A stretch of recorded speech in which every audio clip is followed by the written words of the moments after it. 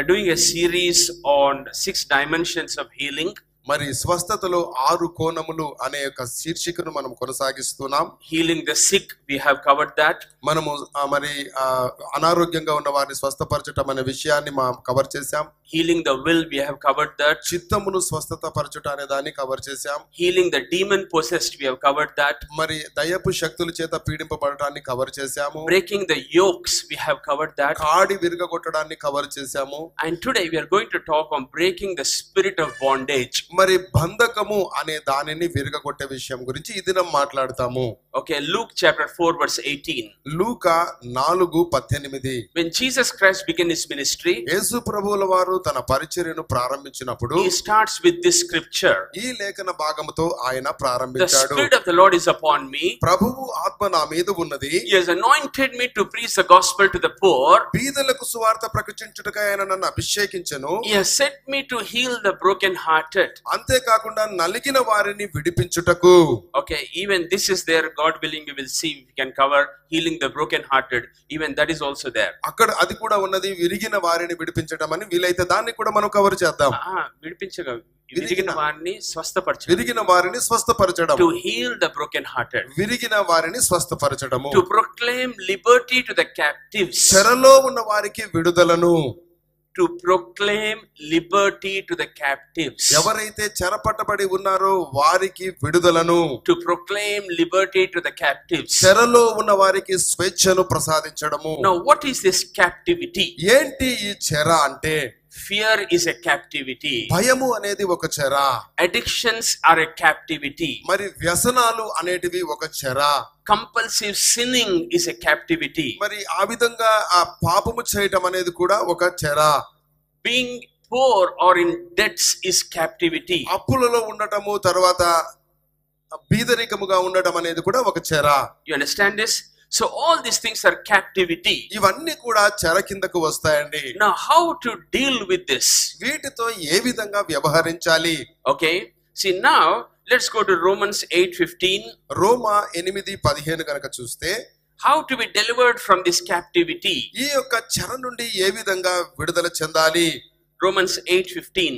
8:15. You did not receive the spirit of bondage again to fear. మీరు మరలా భయపడుటకు దాస్యపు ఆత్మను పొందలేదు. You see this? You did not receive the spirit of bondage to fear. మీరు భయపడుటకు దాస్యపు ఆత్మను పొందలేదు. So the title of my message this morning, మరి ఉదయకాల సమయంలో నా సందేశానికి ఏమని పేరు పెట్టానంటే, breaking the spirit of bondage. మరి ఆ యొక్క ఆ బంధకాన్ని విరగొట్టడము. To deliver you from captivity. మిమ్మలను ఆ చెరలో నుండి విడిపించుటకు. Okay, now the point is, how come Christians who are saved, spirit-filled and tongue-talking are going back into captivity? మరి ఏ విధంగా రక్షింపబడిన వారు, భాషలతో మాట్లాడేవారు, మరి ఆత్మను పొందుకున్నవారు ఏ విధంగా ఈ చెరలోనికి వెళుతూ ఉన్నారు? See, they were delivered when they were saved. మరి వారు రక్షింపబడ్డప్పుడు విడుదల పొందారు. They shared their testimony when they are saved. వారు రక్షింపబడినప్పుడు వారి సాక్ష్యాన్ని పంచుకున్నారు. They had that zeal. వారికి ఆ జీల్ ఉన్నది. They had that passion. మరి ఆ ప్యాషన్ వారికి ఉన్నది. They had the call. మరి ఆ పిలుపు వారికి ఉన్నది. And they played a very important role in the kingdom. మరి దేవుని రాజ్యములో ఎంతో ప్రాముఖ్యమైన రోల్ ని వాళ్ళు ప్లే చేశారు. Now what happened? ఏమైంది? Why did they fall? ఎందుకు వారు పడిపోయారు? Why did they backslide? ఎందుకు వారు తిరిగి వెనకాలకి వెళ్ళాల్సి Why వచ్చింది? did they lose that zeal and passion? ఏ విధంగా వారు ఆ యొక్క ప్యాషన్, ఆ తృష్ణను, జీల్ ను పోగొట్టుకున్నారు? Why did they become cold spiritually? ఎందుకు ఆత్మీయంగా వారు చల్లబడిపోయారు? And why did they go back to the addictions which they were delivered? మరి ఎందుకు వారు ఏ వ్యసనాల నుండి విడిపించబడారో తిరిగి వాటి వైపు ఎందుకు వెళ్ళిపోయారు? Why did they go back to the prison from which they were delivered? మరి ఎక్కడైతే విడుదల చెందారో తిరిగి ఆ చెరలోనికి ఎలా వెళ్ళారు? Now is there hope for that Christian? మరి ఆ క్రైస్తవునికి నిరీక్షణ ఏమిటి అంటే, is there a hope for that Christian? మరి ఆ క్రిస్టియన్, ఆ క్రైస్తవునికి ఏదైనా నిరీక్షణ ఉందా అంటే, yes, there is a hope. ఉన్నది, ఆ నిరీక్షణ ఉన్నది. Jeremiah chapter 3 verse 14. ఇర్మియా గ్రంథము 3:14లో ఉన్నది. There is a hope for this backslidden Christian. ఈ వెనుకలకు తిరిగిపోయిన క్రైస్తవులకు ఒక నిరీక్షణ అనేది ఉన్నది. There is a hope for a Christian who is in captivity. ఎవరైతే చెరలో ఉన్నాడో ఆ క్రైస్తవునికి విడుదల అనేది ఉన్నది. There is a hope for this Christian who is in a prison. ఎవరైతే చెరలో ఉన్నారో వారికి ఒక నిరీక్షణ అనేది ఉన్నది. Jeremiah 3:14. ఇర్మియా గ్రంథము 3:14. Return, O backsliding children, says the Lord. భ్రష్టులకు పిల్లలారా తిరిగి రండి, For I am married to you. నేను మిమ్మల్ని వివాహము చేసుకుంటున్నాను. Okay, you translate in English for me. Yeah. Return, O backsliding children. మరి భ్రష్టులై తిరిగి తప్పిపోయిన వారులారా, Return, O backsliding children. తిరిగి నా యొద్దకు రండి, Because I am married to you. నేను మిమ్మల్ని వివాహము చేసుకుంటాను. చేసుకున్నాను. మ్యారేజ్ కాదు, married. yes, చేసుకున్నాను. I am married to a backslidden Christian. మరి నేను ఆ వెనకాలకు వెళ్ళిపోయిన ఆ క్రైస్తవుని వివాహము చేసుకున్నాను. I will take you back. నేను తిరిగి మిమ్మల్ని తీసుకుంటాను. That is God. అది దేవుడు అంటే. Understand this? అర్థం చేసుకుంటున్నారా? So now first, why did they go back into captivity? ఎందుకు వారు తిరిగి ఆ యొక్క చెరలోనికి వెళ్ళారు? Isaiah chapter 5 verse 12. యెషయా గ్రంథము 5:12. Why did the Christian go back into that captivity? ఎందుకు క్రైస్తవుడు తిరిగి ఆ చెరలోనికి వెళ్తాడు? Okay, Isaiah 5:12. యెషయా గ్రంథం 5:12. Okay, verse 13. 13వ వచనం. My people, నా ప్రజలైన వారు.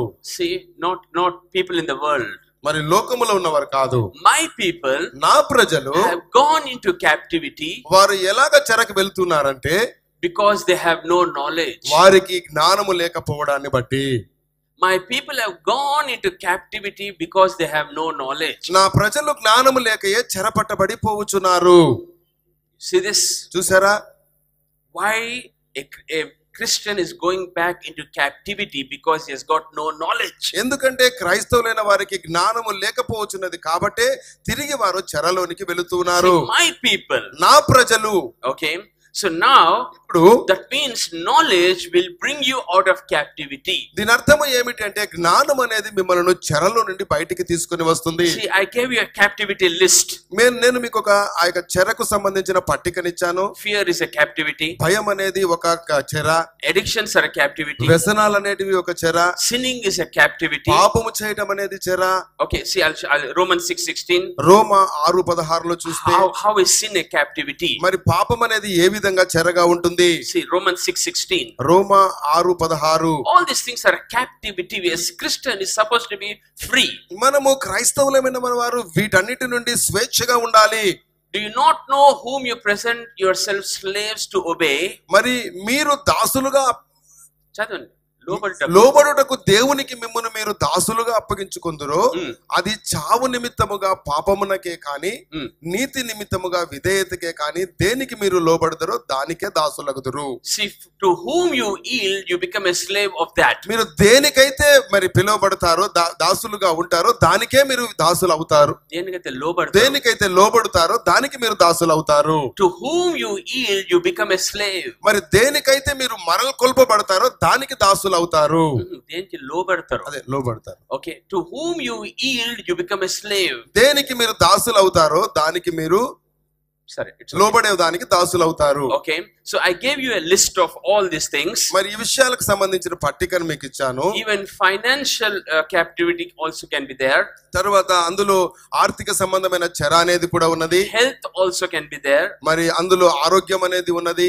Family also can be there. కుటుంబము కూడా అక్కడ ఉన్నది. My people are in captivity because of lack of knowledge. మరి నా ప్రజలు జ్ఞానము లేకుండా ఆ చెరలోనికి వెళుతున్నారని వాక్యం సెలవిస్తుంది. Hosea chapter 4 verse 6. హోషేయ గ్రంథము 4:6లో చూస్తే Hosea chapter 4. My people are destroyed for lack of knowledge. నా జనులు జ్ఞానము లేక నశించుచున్నారు. You see this?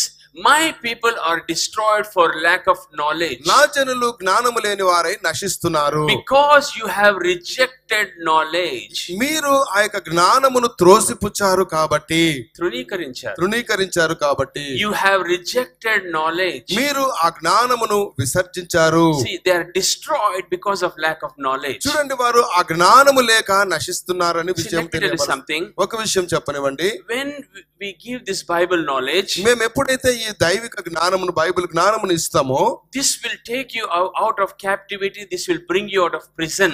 మరి ఈ చెరలో నుండి, ఆ క్యాప్టివిటీ నుండి ఇది మిమ్మల్ని బయటికి తీసుకొని వస్తుంది. You understand this? See, Proverbs chapter 11 verse 9. సామెతల గ్రంథము 11:9. 11:9లో చూస్తే, Proverbs chapter 11 verse 9. 11:9లో చూస్తే, here it says, ఇక్కడ వాక్యం సెలవిస్తుంది, knowledge the righteous will be delivered. మరి జ్ఞానము చేత మరి నీతిమంతులు విడుదల చెందుతారు, తెలివి చేత, జ్ఞానం చేత.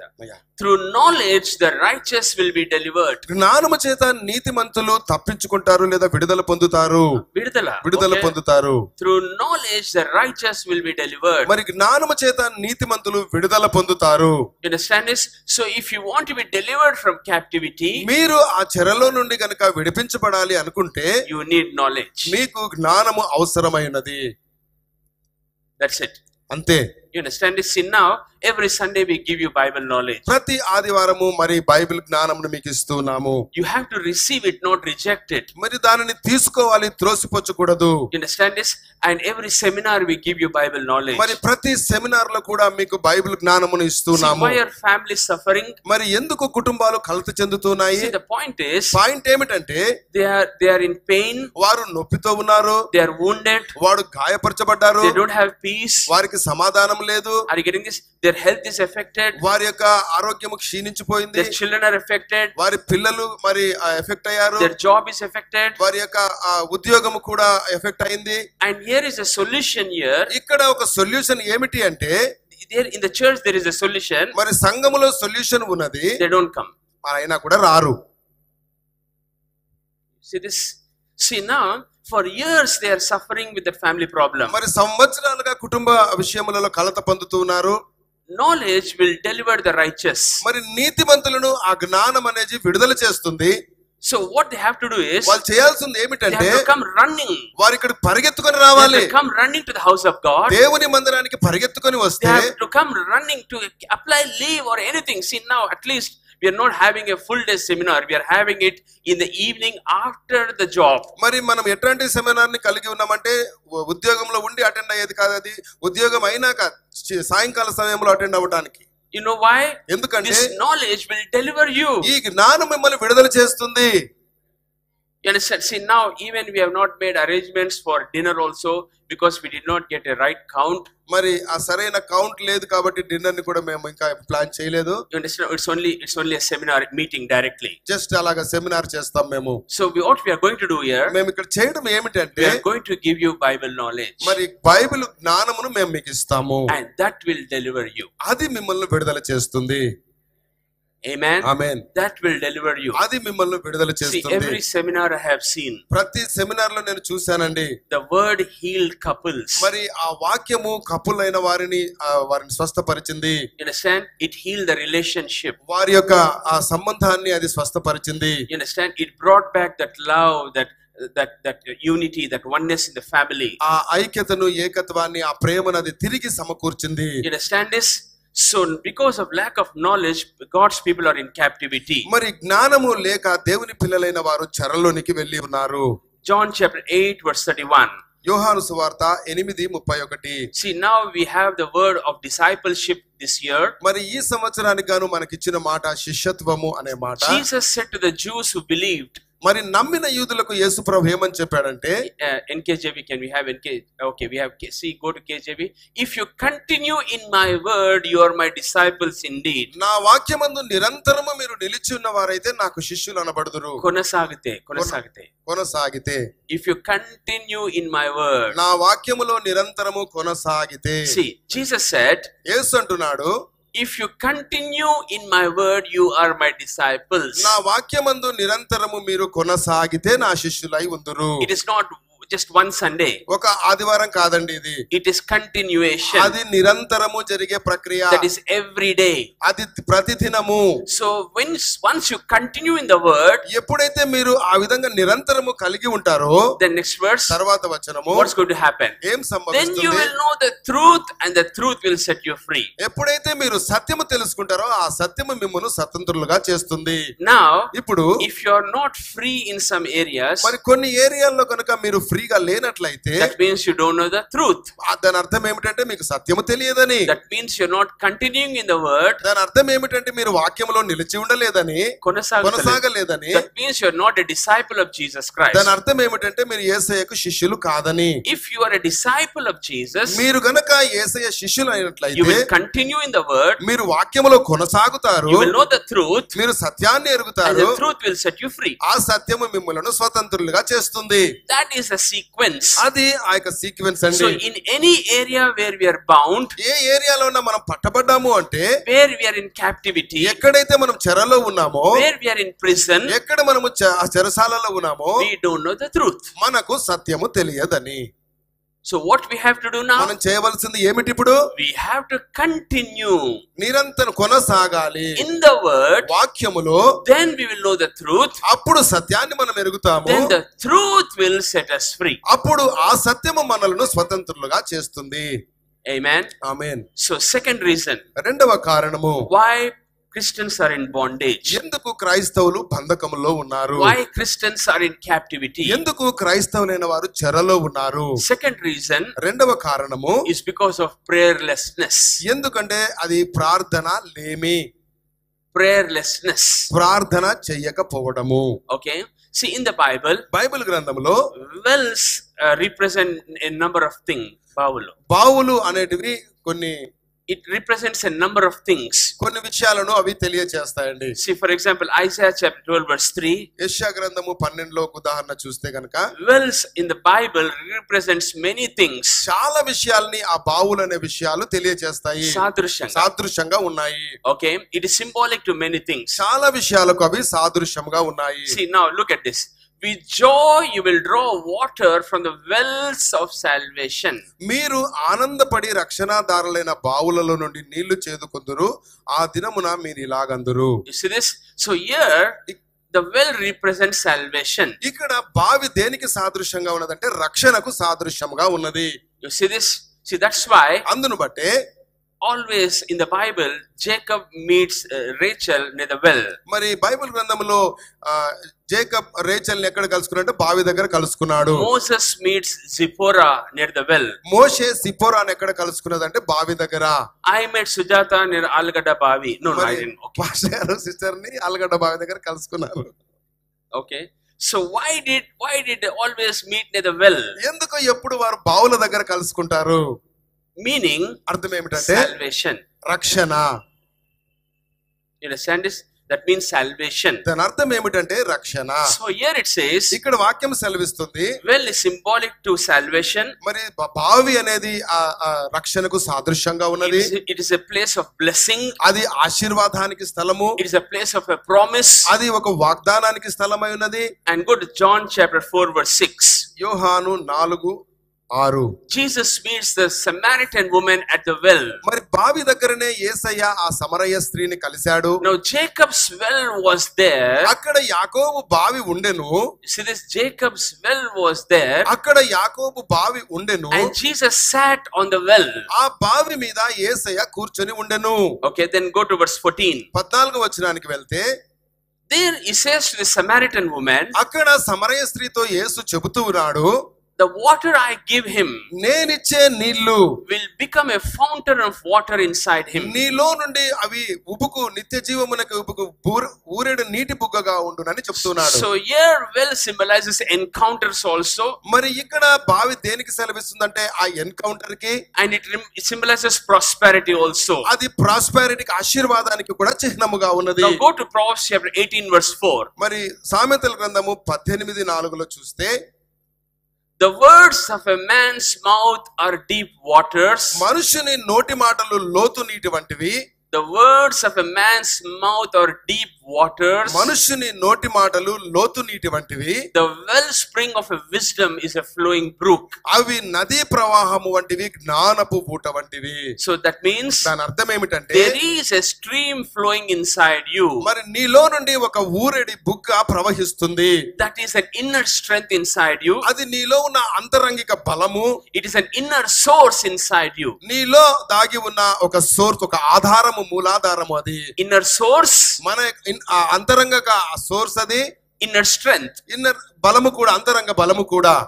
inner, okay, అంతరంగ ఆధారము, అంతరంగ బలం. Okay, inner source, అంతరంగ ఆధారము, inner strength, అంతరంగ బలం అయితున్నది అది. I'll repeat that again. మళ్ళొకసారి చెప్తాను. Inner source, అంతరంగ ఆధారము, inner strength, అంతరంగ బలము. So when a Christian prays, ఎప్పుడైతే క్రైస్తవుడు ప్రార్థిస్తాడో from that well, ఆ బావిలో నుండి that water gives him inner source. మరి ఆ యొక్క అంతరంగంగా దాగి ఉన్న ఆ మూలాధారం బలాన్ని ఇస్తుంది. The water gives him inner source. ఆ నీళ్లు ఆయనకు లోపల ఆధారాన్ని ఇస్తుంది. The water gives him inner strength. ఆ నీళ్లు ఆ యొక్క లోపల బలాన్ని ఇస్తాయి. You understand this? అర్థం So when చేసుకుంటున్నారా? a Christian prays, ఎప్పుడైతే క్రైస్తవుడు ప్రార్థిస్తాడో the water inside him will flow. ఆ లోపల ఉన్న నీళ్లు ప్రవహిస్తుంది. It will give him inner source. అవి లోపల అంతరంగ ఆధారాన్ని ఇస్తాయి. It will give him inner strength. అంతరంగ బలమును కూడా అనుగ్రహిస్తాయి. But when he stops praying, ఎప్పుడైతే ఆయన ప్రార్థన చేయడం ఆపివేస్తాడో that well becomes dry, ఆ బావి ఎండిపోతుంది. and the source becomes dry, ఆ మూలాధారము ఎండిపోతుంది. and the strength becomes dry. ఆ బలము కూడా ఎండిపోతుంది. Then he falls into captivity. అప్పుడు ఆయన చెరలో పట్టబడతాడు. You understand this? See, in scripture, మరి లేఖనములో సెలవిస్తుంది, even well symbolize a prison also. మరి బావి ఒక చెరసాలను కూడా సూచిస్తుంది. See, Genesis 37:23. ఆదికాండము 37:23. 23. Genesis 37:23. 37:23 చూస్తే, It came to pass when Joseph came to his brothers, యోసేపు తన సహోదరుల యొద్దకు వచ్చినప్పుడు they stripped Joseph of his tunic. మరి వారు యోసేపు అంగీని అతడు తొడుగుకొని, Okay, yeah, తొడుక్కుకొని కాదు, చింపివేశారు. Yeah, next verse. They took him, okay, any other translation, they took him and cast him into a pit. The pit was empty and there was no water in it. మరి అతనిని పట్టుకొని ఆ గుంటలో పడద్రోసిరి, అందులో నీళ్లు లేవు. Any other translation? You see this? They threw him in a well which it had no water in that. మరి నీళ్లు లేని బావిలో ఆయనను పడవేశారు. So here it become Joseph prison. మరి ఇక్కడ యోసేపు చెరసాల, చెర అనేది మనకు తెలియపరుస్తుంటున్నది. Jeremiah chapter 38 verse 6. నిర్గమకాండము 38:6. Jeremiah chapter 38 verse 6. Jeremiah 36:6. 38:6. They took Jeremiah and threw him in a cistern. వారు ఇర్మియాను పట్టుకొని కారాగార గృహంలోనికి త్రోసివేశారు. Okay, cistern, బావిలో actually. Any translation? They took Jeremiah and threw him in a cistern which had no water. మరి నీళ్లు లేని ఆ యొక్క గుంటలోనికి అతన్ని తోసివేశారు. See, and in the dungeon there was no water. ఆ యొక్క బురద మాత్రమే ఉన్నది కానీ ఆ గోతిలో నీళ్లు లేవు. So that means దాని అర్థం ఏంటంటే, when a well is dry, ఎప్పుడైతే బావి ఎండిపోతుందో it becomes a prison. అది ఒక చెరగా మారుతుంది. You understand this? So when a Christian stops praying, ఒక క్రైస్తవుడు ప్రార్థన చేయటం ఆపివేస్తే the brook stops flowing, ఆ యొక్క ఆ మంచి జలధారలు ఎండిపోతాయి. and once it becomes dry, మరి ఒకసారి అవి ఎండిపోతే గనుక the source is lost, మరి ఆధారం అనేది the పోగొట్టుకుంటాము, strength is lost, బలమును పోగొట్టుకుంటాము. and they go back into prison. తిరిగి చెరకు వెళ్తారు. And then notice what's going to happen. చూడండి ఏమి సంభవిస్తుందో. Luke chapter 11 verse 24. Luka 11:24. When a well becomes dry, this is a danger. మరి ఎప్పుడైతే ఈ బావి ఎండిపోతుందో ఇదే పెద్ద ప్రమాదము. Look at this danger. ఈ ప్రమాదాన్ని చూడండి. When a Christian stops praying, this is a danger. మరి ఏ విధంగా ఈ క్రైస్తవుడు ప్రార్థన ఆపివేస్తే ఈ యొక్క ఆపద ఆయనకి ఉంటుంది. Luke 11:24. Luka 11:24. When an unclean spirit goes out of a man, మరి అపవిత్రాత్మ ఒక మనిషిని వదిలి వెళ్ళినాక he goes through dry places. అది నీరు లేని చోట్ల తిరుగుచుండును. evil spirits like to dwell in dry places. మరి ఆ యొక్క అపవాది శక్తులు ఎండిన చోటు కోసం తిరుగుతూ ఉంటాయి. You understand this? అర్థం That's చేసుకుంటున్నారా? why always the brook should be flowing. అందును బట్టే ఈ జల ఎప్పుడు ప్రవహిస్తూ ఉండాలి. The fountain should be flowing. ఆ యొక్క ఊట ఎప్పుడు ప్రవహిస్తూ ఉండాలి. The river should be flowing. ఆ నది ఎప్పుడు ప్రవహిస్తూ ఉండాలి. Once a Christian stops that flow, ఎప్పుడైతే ఆ ప్రవాహాన్ని క్రైస్తవుడు ఆపివేస్తాడో, the unclean spirits look for dry places. మా యొక్క పవిత్ర ఆత్మలు ఏవైతే ఉన్నాయో ఆ యొక్క ఎండిన ప్లేస్ కోసం వెతుకుతూ ఉంటాయి. You understand? Mark chapter 11 verse 17. Mark సువార్త 11:17 చూస్తే, That's why we say don't miss church. అందును బట్టి మేము చెప్తాము సంఘాన్ని హాజరవ్వటం మానకండి. Because you will miss knowledge. ఎందుకంటే జ్ఞానాన్ని మీరు కోల్పోతున్నారు. That's why we say pray daily. అందును బట్టి ప్రార్థించండి ప్రతిదినం అని చెప్తాము. Why your well should not become dry. ఎందుకంటే మీ యొక్క బావి ఎండిపోకూడదు. See, these are all things which will follow. ఇవన్నీ కూడా వెంబడిస్తూ ఉంటాయి. Okay, see Mark 11:17. Mark 11:17 He చూస్తే, taught them saying, దేవుడు అంటున్నాడు, is it not written, my house shall be called a house of prayer? నా మందిరము సమస్తమైన అన్నజనులకు ప్రార్థనా మందిరం అనబడునని But రాయబడలేదు. you have made it a den of thieves. అయితే దానిని మీరు దొంగల గుహగా చేసితిరి. So when the prayer stops, ఎప్పుడైతే ప్రార్థన ఆపివేయబడుతుందో the thieves come. మరి దొంగలు వచ్చేస్తారు. They steal the joy. వారు ఆ ఆనందాన్ని They దొంగిలిస్తారు. steal the happiness. ఆ సంతోషాన్ని They దొంగిలిస్తారు. steal peace. సమాధానాన్ని They దొంగిలిస్తారు. steal prosperity. ఆ సంపదను They దొంగిలిస్తారు. steal the health. ఆరోగ్యాన్ని దొంగిలిస్తారు. So once the prayer stops, the thieves come. మరి ఎప్పుడైతే ఆ ప్రార్థన ఆపివేయబడుతుందో దొంగలు చొరబడతారు. That's why never stop praying. Every day spend time in prayer. అందు నిమిత్తమే ప్రతిరోజు ప్రార్థన ఆపకుండా దేవుని సన్నిధిలో ప్రార్థనలో గడపాలి. Every day you have to release that river from inside you. ప్రతిరోజు నీలో ఉన్న ఆ యొక్క ప్రవాహము పొంగాలి. John 7:37. యోహాను 7:37లో Nadi. Okay. నది. John 7:37. యోహాను 7:37. On the Jesus cried out and said, యేసు ప్రభుల వారు, yeah, next verse.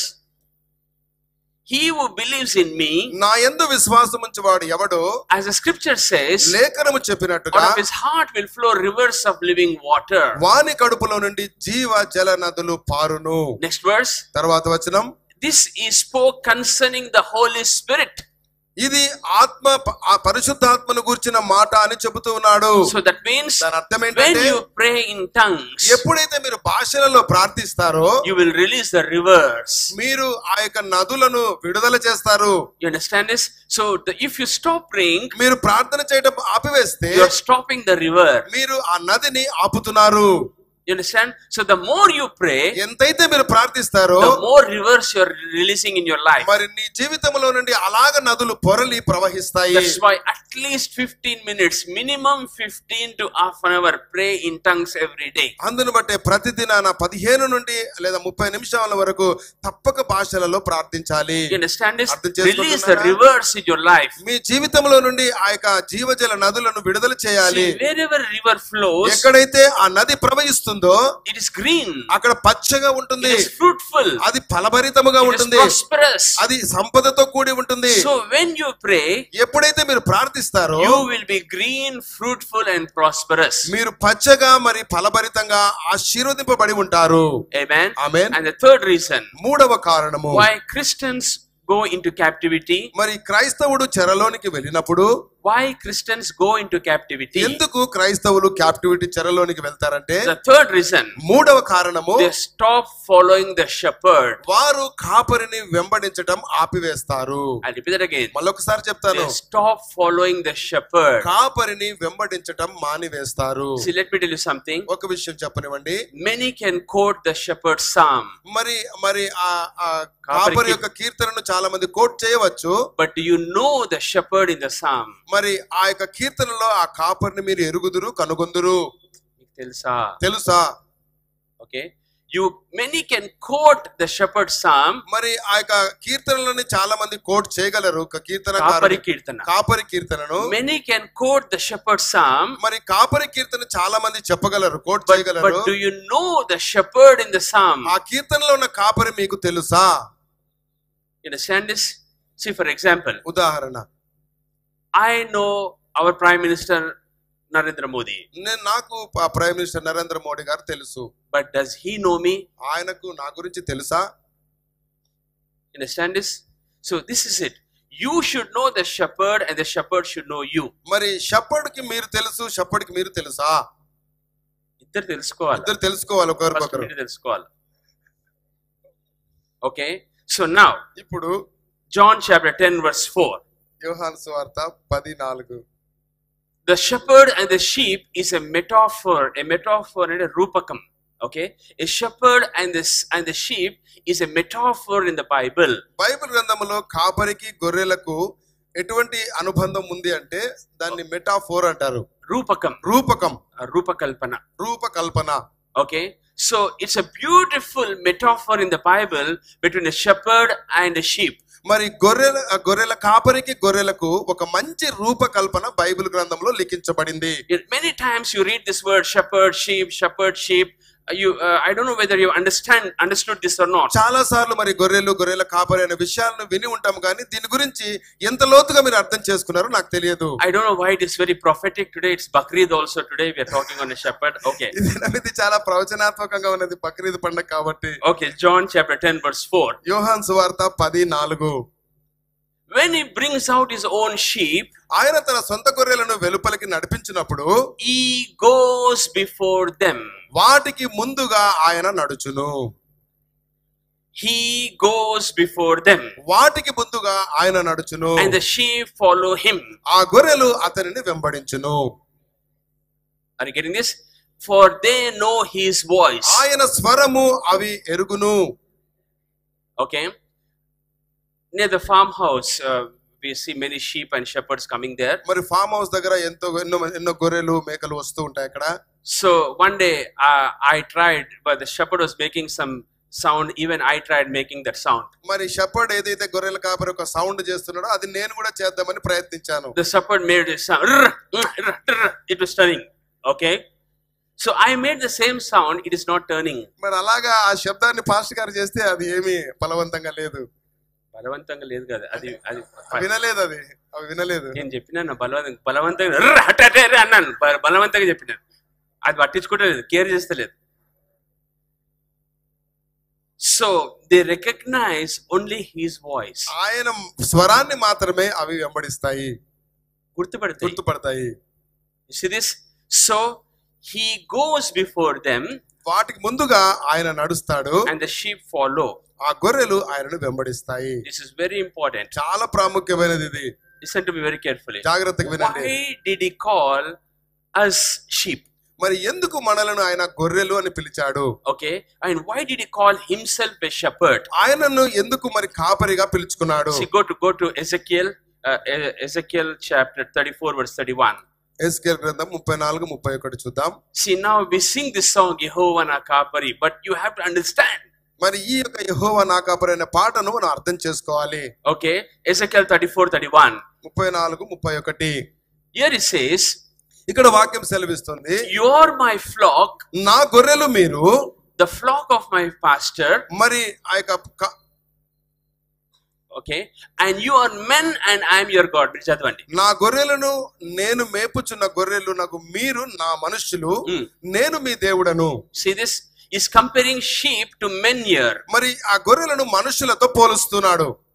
He said, you are my flock. మీరు నా మంద అయినారు. That means you are my men. మీరు నా మనుషులై ఉన్నారని దాని అర్థము. I am your God. నేను మీ దేవుడను. Now everyone look at me. అందరూ నన్ను చూడండి. Why should we follow Jesus? ఎందుకు యేసయ్యను మనము వెంబడించాలి? See now, ఇప్పుడు sheep, గొర్రెలు, they have to depend on the shepherd. ఎప్పుడు కూడా కాపరి మీదనే అవి ఆధారపడతాయి. They cannot hunt for food like other animals. వేరే జంతువుల లాగా అవి ఆహారం కోసము ఆగా వేటకు వెళ్ళకూడదు. వెళ్ళలేవు. Are you getting this? They don't have a claws or a horn or strength to fight. మరి ఆ విధంగా పోట్లాడటానికి వాటికి ఏవి ఆయుధాలు కూడా ఉండవు. గోర్లు. Are you getting this? Or a horn or a strength to fight. కొమ్ములు కానీ బలమైన గోర్లు కానీ ఏవి ఉండవు పోట్లాడడానికి. They don't know where the food is. మరి ఆహారం ఎక్కడ ఉంటుందో కూడా తెలియదు.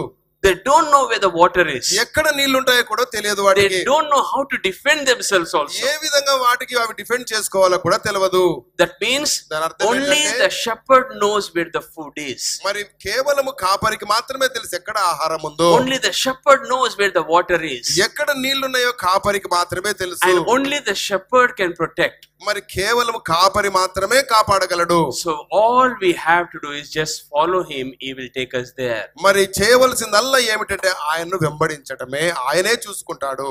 అక్కడ తీసుకెళ్తాడు. అక్కడ తీసుకెళ్తాడు. Where will he take us? ఎక్కడ తీసుకెళ్తాడు ఆయన? To green pastures he will take us. పచ్చిక కలిగిన చోట్లకు ఆయన తీసుకువెళ్తాడు. To still waters he will take us. ఎక్కడైతే నీళ్లు ఉంటాయో అక్కడికి ఆయన తీసుకెళ్తాడు. And he will protect us from wolves also. ఆయన తోడేళ్ల నుండి కూడా మనలను రక్షిస్తాడు. But if a sheep, మరి గొర్రె గనుక if it stops following, మరి అది వెంబడించడం ఆపివేస్తే, see, go to John 10:27. యోహాను 10:27 చూస్తే, John 10:27. యోహాను 10:27 My sheep hear my voice. నా గొర్రెలు నా స్వరము వినును. I know them. నేను వాటిని ఎరుగుదును. They follow me. అవి నన్ను వెంబడించును. They follow me. అవి నన్ను వెంబడించును. See, he will be going, we have to be going. మరి ఆయన వెళుతుంటే మనం ఆయన వెంట వెళ్ళాలి. We should not stop. మనం ఆపకూడదు, ఆగకూడదు. If we stop, మనము ఆగిపోతే we will miss our food. మనము మన ఆహారాన్ని కోల్పోతాము. We will miss our water. మన నీటిని మనం కోల్పోతాము. We can go astray. మరి తప్పిపోవచ్చు.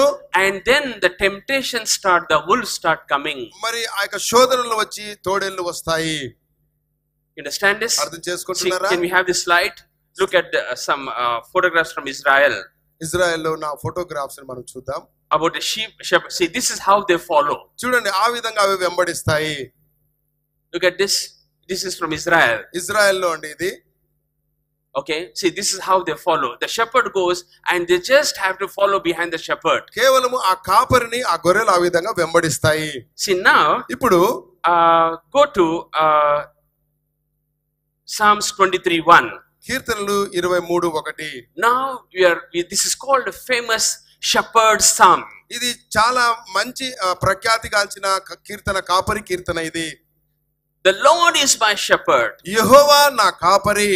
I shall not want. నాకు లేమి కలుగదు. ఆమేన్. The Lord is my shepherd. యెహోవా నా కాపరి. I shall not want. నాకు లేమి కలుగదు. See, let me tell you something. ఒక విషయం చెప్పనివ్వండి. The sheep does not know where the food is. మరి ఆ మందకు తెలియదు గొర్రెలకు ఫుడ్ ఎక్కడ ఉన్నదో. The shepherd knows. మరి కాపరికి తెలుసు. And who is your shepherd? ఎవరు మీ కాపరి? The Lord is your shepherd. ప్రభువే మీ కాపరి. So he will take you where the green pastures are. ఆయనకు తెలుసు ఎక్కడ పచ్చిక గల చోట్లు ఉన్నాయో అక్కడికి మిమ్మల్ని తీసుకెళ్తాడు.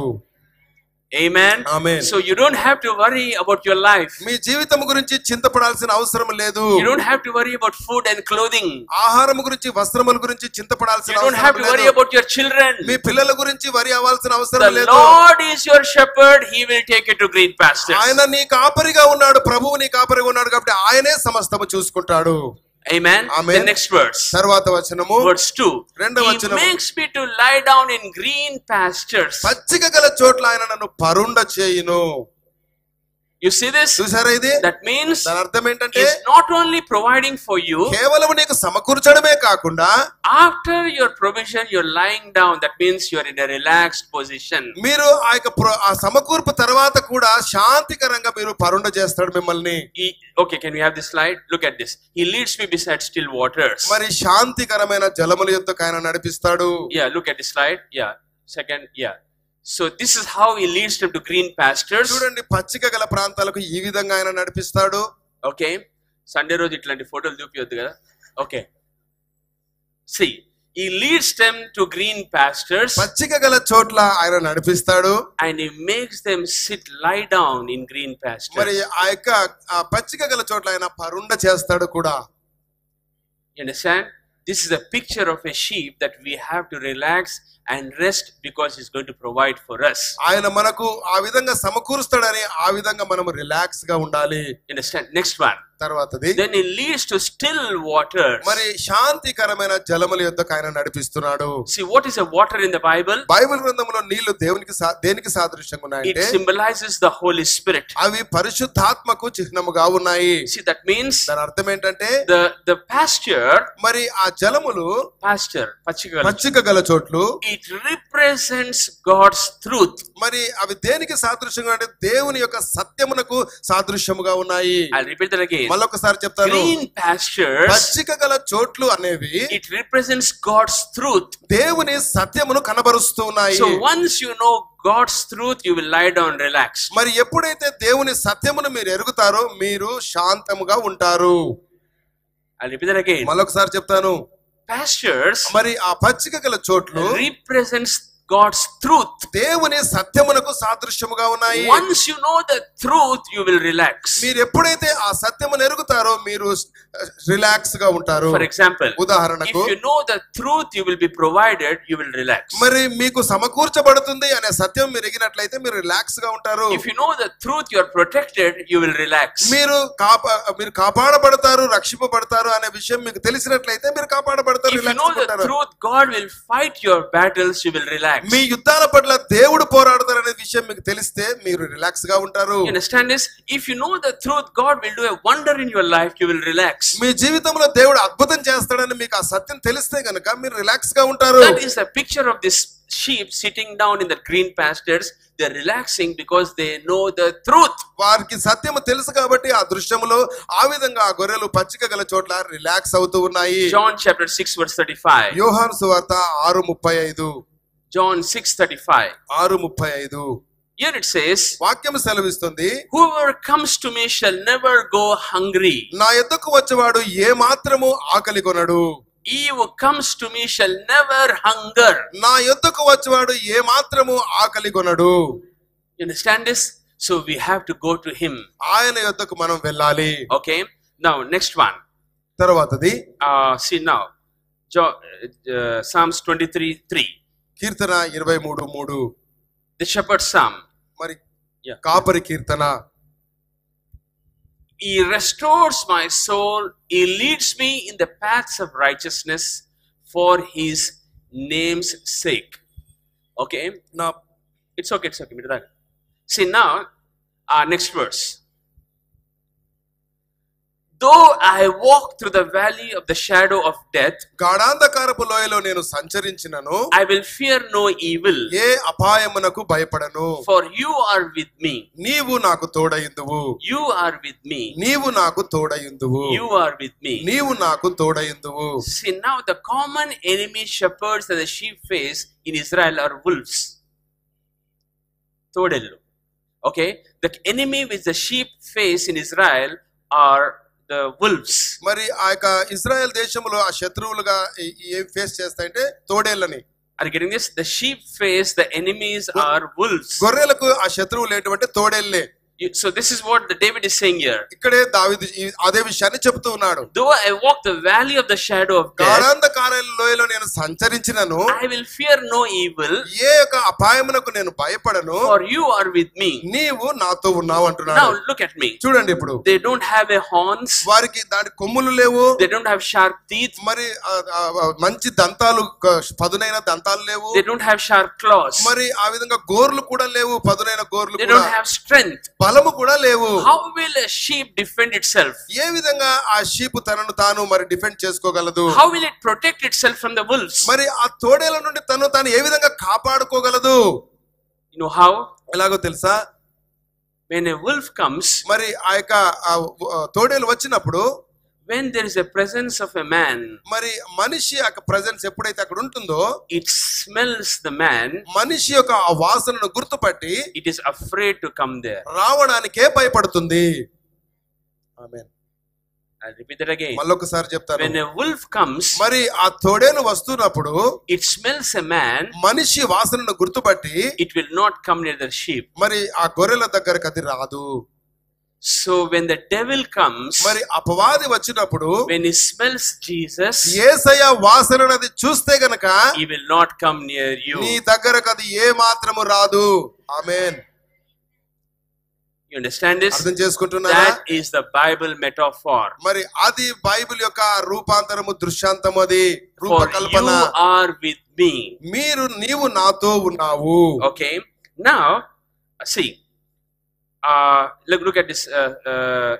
John 10:7. యోహాను సువార్త 10:7లో. So what he does is, the shepherd, కాపరి ఏం చేస్తున్నాడంటే, at sunset, మరి ఆ సూర్యాస్తమయం అయినాక the sheep are vulnerable for wolves' attacks. మరి ఆ యొక్క తోడేలు దాడులకు ఎక్కువగా గురి అవుతూ ఉంటాయి అవి. Because it is night time. ఎందుకంటే రాత్రి సమయం కాబట్టి. So what the shepherd does, మరి దీనికోసం కాపరి ఏం చేస్తాడంటే, he builds a sheep pen.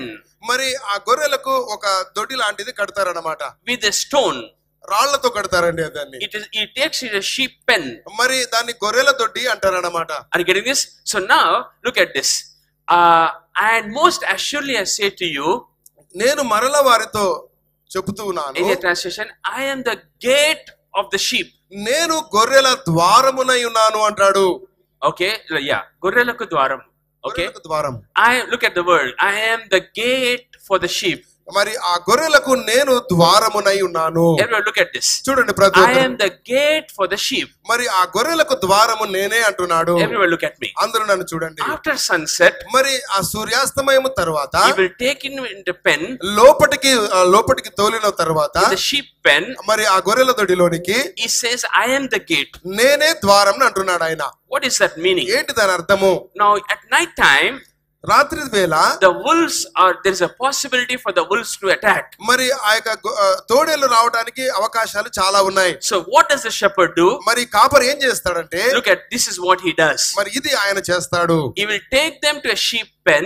మరి వాటిని లోపటికి తీసుకొని వెళ్ళి, ఈ sheep's pen గొర్రెల దొడిలోనికి తీసుకువెళ్ళి, this is a stone wall there. మరి అక్కడ రాళ్ళ గోడ ఉన్నది. Next one.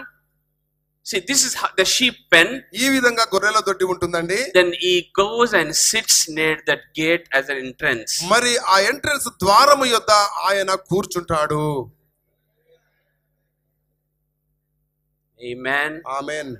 Don't tell this is happening, that is happening, this pida kala is coming, that kala is coming. No kala will come. He's sitting there. ఆయన అక్కడ కూర్చొని ఉన్నాడు. ఏ పీడకల రాదు.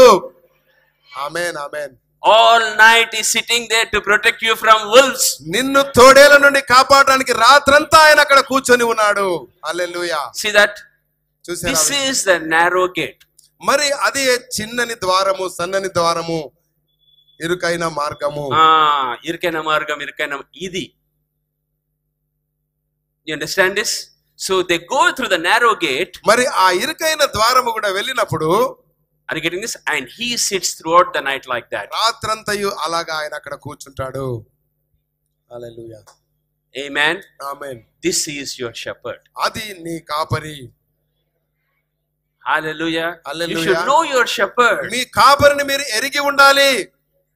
Amen. Amen. He provides for you. ఆయన నీకు సమకూరుస్తాడు. He protects you. ఆయన నిన్ను కాపాడుతాడు. He will lead you to beside still waters. ఆయన శాంతికరమైన జలముల యొద్దకు నిన్ను నడిపిస్తాడు. 24/7 he is protecting you. 24 గంటలు ఆయన నిన్ను కాపాడుతాడు. ఆమేన్. Amen. Amen. So he will get that picture. See, this is the picture of Israel. మరి ఇజ్రాయెల్ నుండి తీసుకున్న దృశ్యం అండి అది. See, there is no chance for the wolf to come from anywhere. మరి ఎక్కడి నుండి కూడా రావడానికి తోడేలకు అవకాశం లేదు. If the wolf has to come, it has to go through this gate. కేవలము ఆ యొక్క ద్వారము గుండానే అది రావాలి వస్తే. And he is sitting at the gate. ఆ ద్వారం యొద్ద ఆయన కూర్చొని ఉన్నాడు. Amen. Amen. Amen. Amen. So now, ఇప్పుడు here comes the problem. మరి ఇక్కడ సమస్య వస్తున్నది. When the sheep goes away willfully from the shepherd. మరి ఒకవేళ ఆ యొక్క గొర్రె గనుక షెపర్డ్ కాపరి నుండి గనుక స్వచిత్తముతోటి బయటికి వెళ్ళిపోతే, when it is separated from the shepherd, మంద నుండి అది బయటికి వెళ్ళినప్పుడు, Psalms 119, 176. 119, 176 వచనము, కీర్తన 119, 176. Here comes the danger. ఇక్కడే అపాయము దాగి ఉన్నది. Psalms 119, 176. 176. 119. I have strayed like a lost sheep. తప్పిపోయిన గొర్రెవలే నేను త్రోవ విడిచితిని. I have strayed away like I have. That means willfully. మరి నేను నాకు ఇష్టముగా. You see this? See now. ఇప్పుడు look at me. the Bible describes the soul that separates from God is like a sheep that's without a shepherd. మరి కాపరి లేని గొర్రె వలె మరి ఎవరైతే తప్పిపోతారో అలా ఉంటారని వాక్యం సెలవిస్తుంటున్నది. That means if a sheep goes away from the shepherd, మరి ఆ గొర్రె ఎప్పటి నుండి కాపరి నుండి దూరం అవుతుందో, that means it is living behind the very person who's taking care of him. మరి ఎవరైతే తన గురించి పట్టించుకుంటారో ఆ వ్యక్తిని వదిలి అది వెళ్తుంది. It is living behind the person whom the sheep can survive. మరి ఏ కాపరి కింద అది ఉండి సర్వైవ్ అయ్యేలా అతని వదిలిపెట్టి వెళ్తుంది. Without him it cannot survive. ఆయన లేకుండా అది ఏ మాత్రము మనుగడ సాగించలేదు. Without Jesus we cannot survive. యేసుక్రీస్తు లేకుండా మనము మన మనుగడను సాగించలేము. We have to follow him throughout our lives. మన జీవిత కాలం అంతయు కూడా ఆయనను మనము వెంబడించాలి. You understand this? అర్థం చేసుకుంటున్నారా? So once the sheep goes away from the shepherd, ఎప్పుడైతే ఆ గొర్రె కాపరిని వదిలి వెళుతూ ఉందో, it is going away from the green pasture, అది పచ్చిక గల చోట్లను వదిలి వెళుతుంది. it is going away from water, నీళ్లను వదిలి వెళుతుంది, and it is going away from the protection of the wolves. మరి ఆ యొక్క wolves యొక్క ప్రొటెక్షన్ నుండి అది వెళుతుంది. Isaiah chapter 53 verse 6. యెషయా గ్రంథము 53:6లో చూస్తే, look at this is what's happening. ఇదే జరుగుతుంది చూడండి. Isaiah 53:6. 53:6. Here it says, ఇక్కడ వాక్యం సెలవిస్తుంది, we all like sheep have gone away astray. మనమందరము గొర్రెల వలె త్రోవ తప్పిపోతిమి. Each one turned to its own way. తమకిష్టమైన త్రోవను తొలగిపోతిమి. That is the danger. అదే అపాయము, ప్రమాదము. We have to go behind him. We should not go our own way. మనము ఆయన వెంబడి వెళ్ళాలి, కానీ మనకిష్టమైన మార్గంలో వెళ్ళకూడదు. As long as we follow him, ఆయనను మనం వెంబడించినంత కాలము protection, కాపుదల, provision, సమకూర్పు, life, జీవము, survival. మరి మనుగడ సాగించటము. The moment we go our way, ఎప్పుడైతే మనము మన మార్గంలో వెళ్ళామో, we like sheep have gone astray. మనము ఆ తప్పిపోయిన గొర్రెల వలె తప్పిపోతిమి. Each of us has turned his own way. మనలో ప్రతివాడు తనకిష్టమైన త్రోవ తొలిగెను. Here is the danger. అదే ప్రమాదం అక్కడే దాగి ఉన్నది. The moment a believer goes away from the shepherd, ఎప్పుడైతే ఒక విశ్వాసి ఆ కాపరిని వదిలి వెళ్ళిపోతాడో, then problem starts. మరి అక్కడ సమస్యలు తలెత్తుతాయి. What is the problem? ఏంటి సమస్యలు The అంటే, sheep don't know where the green pastures మరి are. ఎక్కడైతే ఆ పచ్చిక గల చోట్లు ఉన్నాయో ఆ గొర్రెకు తెలియదు. The sheep don't know where the water is. ఎక్కడ నీళ్లు ఉన్నాయో గొర్రెకు తెలియదు. And the sheep is open for the wolf to attack anytime. మరి ఎప్పుడైనా ఆ గొర్రె ఆ యొక్క వుల్ఫ్ దాడికి ఎప్పుడైనా సిద్ధంగా ఉంటది. తోడేలు దాడికి సిద్ధంగా ఉంటది. Yeah. So that means దాని అర్థం ఏంటంటే, everyone look ఎప్పుడైనా at దాడి జరగవచ్చు. ఎప్పుడైనా దాడి కలగవచ్చు. That means దాని అర్థం ఏమిటంటే, this is the flock of God. మరి ఇది ఆ గొర్రెల మంద. He is our chief shepherd. ఆయన మన ప్రధాన కాపరి. We should follow him ఆయనను మనము వెంబడించాలి throughout our lives. మన జీవిత కాలం అంతా కూడా. Amen. ఆమేన్. Your survival, మీ మనుగడ కోసము, my survival, నా మనుగడ కోసము depends on my following and your following. మరి అది నా యొక్క వెంబడింపును బట్టి, మీరు వెంబడించే దాన్ని బట్టి ఆధారపడి ఉంటుంది. The day we stop following him, ఎప్పుడైతే ఆయనను వెంబడించడం ఆపివేస్తామో, that means by stopping coming to church, మరి దాని అర్థం ఏమిటంటే సంఘానికి రావడం ఆపడము, by stopping reading the word, వాక్యమును చదవడం ఆపివేయటము, by stopping praying daily. ప్రతిదినము ప్రార్థన చేయటం ఆపివేయటము. When we stop this, ఇవన్నిటిని మనం ఆపివేసినప్పుడు we are not following the shepherd. మనము కాపరిని వెంబడించలేదు అని దాని అర్థము. That means దాని అర్థం we ఏంటంటే, have gone our own way. మన సొంత మార్గాల్లో మనం వెళ్ళిపోయాము. That means దాని అర్థం ఏమిటంటే, now we are on our own. ఇప్పుడు మనం సొంతగా స్వతహాగా How జీవిస్తున్నాము. can we survive? We don't know where the pastures are. ఏ విధంగా మనుగడ సాగించగలము? ఎక్కడ ఉన్నాయో మనకు తెలియదు ఆ గ్రీన్ పాస్చర్స్ అనేటివి. We don't know where the water is. ఎక్కడ ఆ యొక్క శాంతి జలములు ఉన్నాయో తెలియవు. We don't know from where the wolves will come. ఎక్కడ నుండి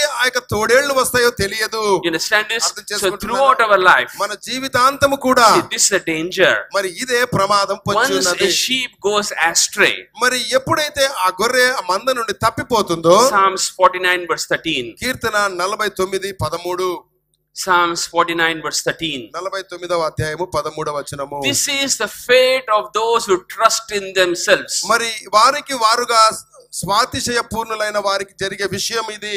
See, you translate message translation, okay? This is the fate of those who trust in themselves. స్వాతిశయ పూర్ణులకును వారి నోటి మాటలు. ఇది ట్రాన్స్లేట్ చేయండి. This is the fate of those who trust in themselves. వారికి వారి మీద ఆధారపడే వాళ్ళకు పట్టే గతి ఇదే. That's the right translation. You see this? What the sheep is doing, మరి గొర్రె ఏమి చేస్తుందంటే it is trusting in itself. దాని మీద అదే ఆధారపడుతుంది. It is not trusting the shepherd. అది కాపరిని వెతకడం లేదు. So what is the fate of a believer who trusts in himself? మరి ఆ యొక్క విశ్వాసి ఎవరు తనకు తాను మీద ఆధారపడతాడు వారి గతి ఎట్లా ఉంటదంటే trusting in their money, వాళ్ళ డబ్బుల మీద ఆధారపడటము, trusting in their strength, వాళ్ళ బలము మీద ఆధారపడటము, trusting on their degrees, వారికున్న డిగ్రీస్ మీద ఆధారపడటము, trusting in their wisdom, వారి జ్ఞానము మీద ఆధారపడటము, trusting on their experience, వారి అనుభవం మీద ఆధారపడటము, but not following the shepherd. మరి కాపరిని వెంబడించకుండా what is their fate? ఏంటి వారి గతి ఏమిటి, వారి రాత ఏమిటి? verse 14, 14వ వచనము. this is what's going to happen. ఇదే వారికి జరుగుతుంది. like sheep they are destined for the grave. వారు పాతాళమునకు ముందుగా కూర్చోబడు. ఇంగ్లీష్ లో చూడండి, like sheep they are destined for the grave. మరణము వారికి కాపరి అయి ఉండును. కాపరి కాదు, sheep like sheep అంటే గొర్రెలులాగా వాళ్ళకు మరణం సంభవిస్తది. గొర్రెలలాగా మరణము సంభవిస్తది. like sheep they are destined for the grave. గొర్రెలలాగా వారికి మరణము సంప్రాప్తిస్తుంది. and the death will feed on them. వారి మీద మరణము నిలిచి ఉంటుంది. that is their fate. అదే వారి యొక్క గతి. understand this? అర్థం as చేసుకుంటున్నారా? long as we follow him, ఆయనను వెంబడించినంత కాలము there is safety, రక్షణ ఉంటుంది, భద్రత ఉంటుంది, protection, కాపుదల ఉంటుంది, there is provision, మరి సమకూర్పు ఉంటుంది, there is peace, సమాధానం ఉంటుంది. you understand? అర్థం that చేసుకుంటున్నారా? is the Bible metaphor of following the shepherd. మరి కాపరి గురించి రూపకల్పన బైబిల్లో ఆ విధంగా చేయబడ్డది. Amen. last scripture I call the worship team on the stage. చివరి లేఖన భాగం చూద్దాము. Matthew 9:36. మత్తయి సువార్త 9:36. Matthew 9:36. Mattayi 9:36. when he saw the crowds, ఆయన ఆ జనసమూహములను చూచి he had compassion on them, వారి మీద కనకరపడ్డాడు, because they were harassed and helpless.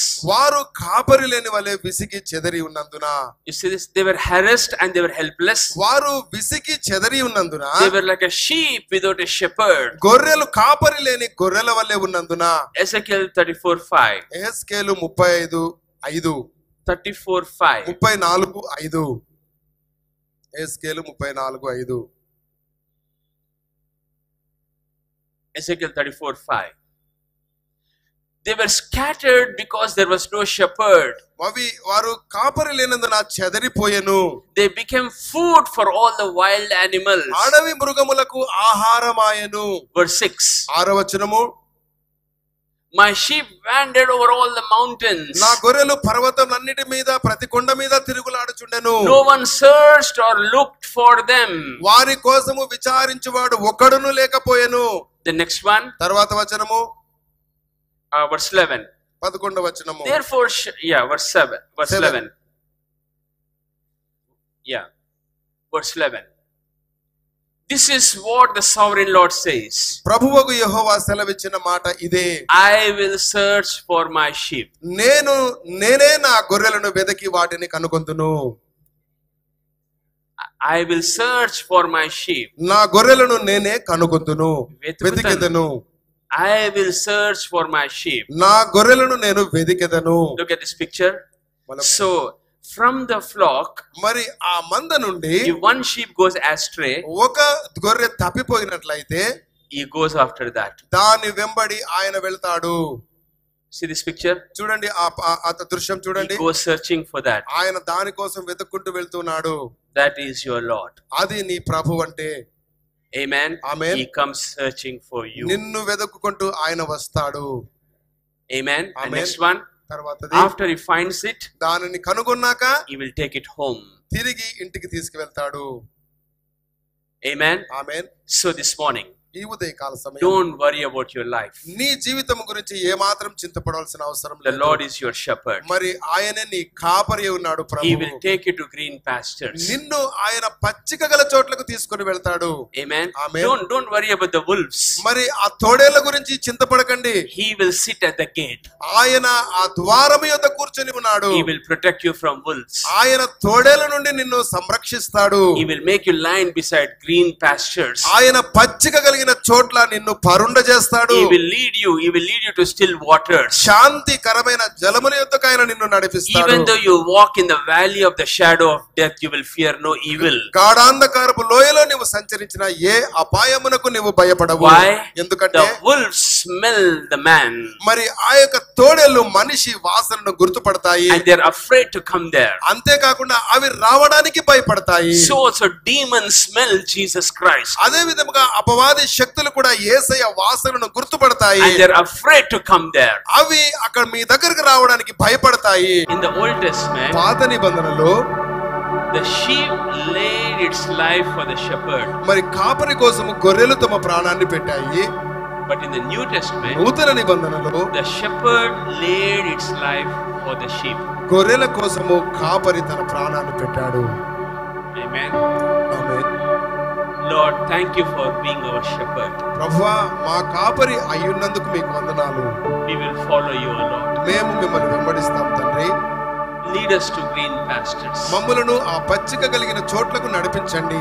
Lead us to still waters. ప్రభువా శాంతికరమైన జలముల యొద్దకు నడిపించండి. And thank you for protecting us from the wolves, O Lord. ప్రభువా తోడేళ్ల నుండి మమ్మల్ని కాపాడుతున్నందుకు మీకు వందనాలు. Thank you. వందనాలు యేసయ్యా. In Jesus' name. యేసు నామములో Amen. Amen. God bless you. దేవుడు మిమ్మల్ని దీవించును గాక.